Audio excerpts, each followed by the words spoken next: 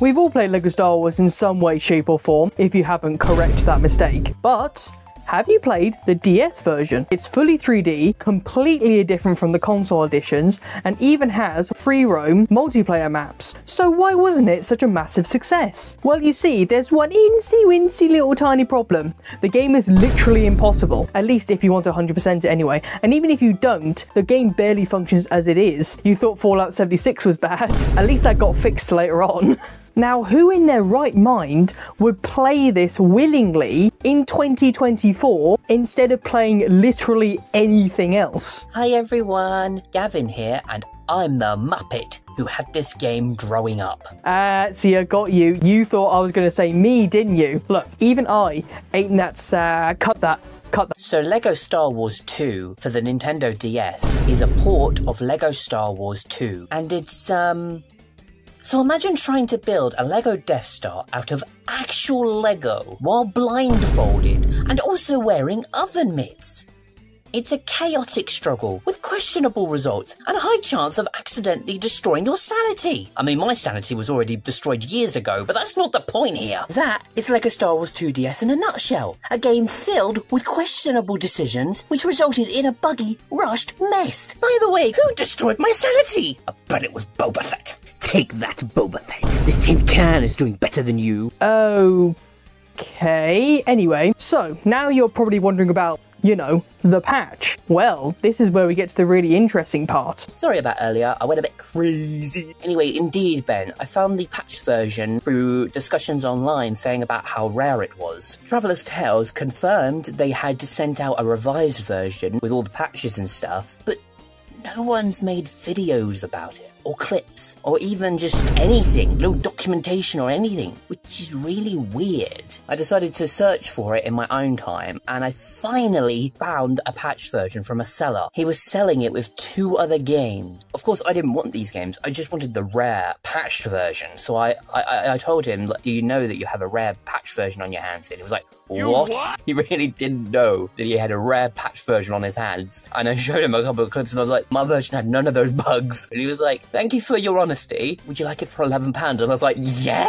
£11, guh? So I've ordered it and it's on its way. I will be making a video about it, however, but it won't be for a very long time because me and another YouTuber, Shekapor, links will probably be in the description, we are making a massive collab together, and that is currently the top priority. Don't expect this video anytime soon, but I will absolutely be making a video of this once this collab stuff has been sorted, which probably won't be for another good couple of years. I'll keep you posted though. I will definitely keep you posted because I'm really excited to finally show you all this mysterious LEGO Star Wars 2DS patched version. Well, it's super rare outside. Oh my dad. Well, it's super rare outside the States anyway, but I'm getting a bit ahead of myself. Practically nothing is known about it online, it seems. All that we know so far is that the game was so terrible that Traveller's Tales had to re-release the game, yes, as a physical cartridge, to fix most of the issues. Apparently, according to Brickipedia, yes, we had to go to Fandom, we're in this deep, they were going to re-release the game with the patch in all regions,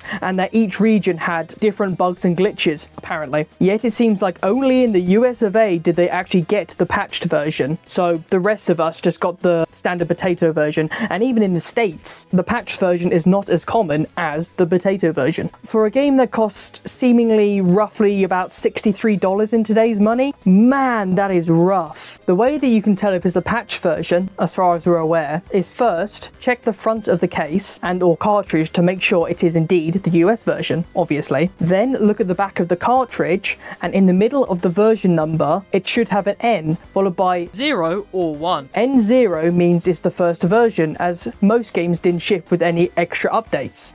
So you can almost imagine this as version no, as in no additional updates. Then any with N1 are indeed a patched version. The most convincing evidence I could find so far was by doing a bunch of random searching, and eventually I stumbled across this cartridge dumping info site, which has 2 separate files for the OG and the patched version of the US copy of the game. Although one is unverified, so obviously take this with a grain of salt. Now, this is the part of the video where I tell you I found it in some really dodgy dark alleyway with some guy trying to sell me other stuff. Wait, what? It's just there on the US eBay, like, what? Well, yeah, as it turns out, there are indeed plenty of copies on the US version of eBay. In fact, I managed to find 6 copies of the N1 version at $10 each, which is a more than affordable price for most people. There's even a Lost Media Wiki post about this, and the user said that potentially the Australian version may indeed have the patched version. However, I did a bit of digging into the Australian eBay, and not only did I find that they mostly have the European version, even though the cases are Australian, but they even had a few of the US copies with Aussie cases. Some even were indeed the N1 patched version. So whether they sold the US version, both the N0 and the N1 version, at retail in Aussie stores, or these were simply just imported from America, I'm not entirely sure. But one thing we do know is that this game is far less elusive than we first thought it was. With that in mind, why is it that nobody is talking about this patched version then? So there is no definitive answer as to why it's so rare. But if I had to truly guess, I imagine it's probably because fans don't want to talk about this game because of how broken it was at launch. I mean, it was really broken. Worse than Sonic 06. Besides, the patched version came out so late, most people only had experiences with the original release, that the only people who would have had it are people that didn't have the game in the first place. And they didn't update you or tell you that it was coming out. It just came out on store shelves. Reselling a cartridge costs a lot of money, so of course people weren't going to know about it. Parents especially wouldn't know about it. Not to mention that the revised version is exclusively on the USA version. I couldn't even find that much information on the developer, Amaze Entertainment. Apparently, Traveller's Tales wanted as many developers as possible to develop all other 10 billion versions of the game, hence they outsourced to Amaze Entertainment to make the shovelware edition for DS and Game Boy Advance. In fact, every subsequent LEGO DS game was actually made by Traveller's Tales themselves. Amaze were responsible for a bunch of ports and licensed games back in the mid-2000s, but none of the games I've looked at show me any kind of history of terrible games or anything like that.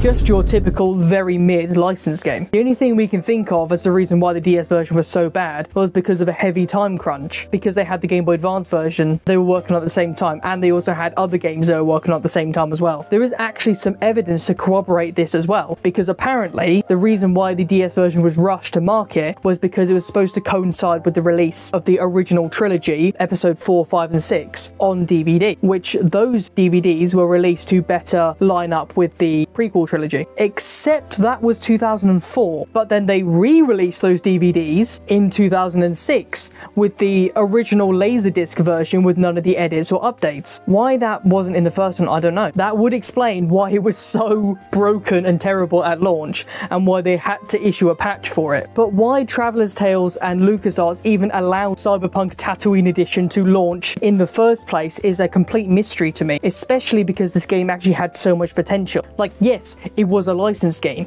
but man, it was actually kind of fun sometimes, at least from what I've heard. Anyway, back to Amaze. The website is gone, the domain is available to buy, and they merged or were bought out like at least 5 different times. So trying to keep track of who owns them or what they're doing now is difficult to say the least. That being said, on a different note, Amaze were bought out by Glu Mobile in 2011, who also own GameSpy, from IGN of all people. That's the equivalent of IGN owning Epic Game Services today, is that kind of thing. GameSpy basically owned online multiplayer back in the day, and well, Glu oversaw and were ultimately responsible for shutting down all the servers without any warning or any statement. This affected not only the OG Star Wars Battlefront games, but even Nintendo games like Super Smash Bros. Brawl and Mario Kart DS and Mario Kart Wii actually. Oh, but it gets even worse, because Glu Mobile is now owned by our friends at EA, as if you needed another reason to hate them. Actually, now that I think about it, being owned by EA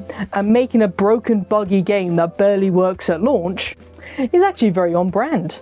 In the meantime, I do actually want to grab a copy of the game myself now, one that won't destroy my wallet with shipping fees anyway. But until then, look out for Gavin's video, who will actually play the games and point out the differences between the N0 and the N1 versions. He also has a lot of backstory and history with the game, so he'll be able to add that to his video. I'll make sure that I reference everything that I researched, or at least everything I could find, in the description below. I hope you appreciate all my referencing and whatever you call it, because I'm trying to get a lot better at crediting my sources, so I hope you all appreciate that. Let me know if you have any extra context or if there's anything else I should include in a potential follow-up video. And with that, my dudes, go and watch whatever this video this is. I couldn't be bothered making a proper segue for it. See you there.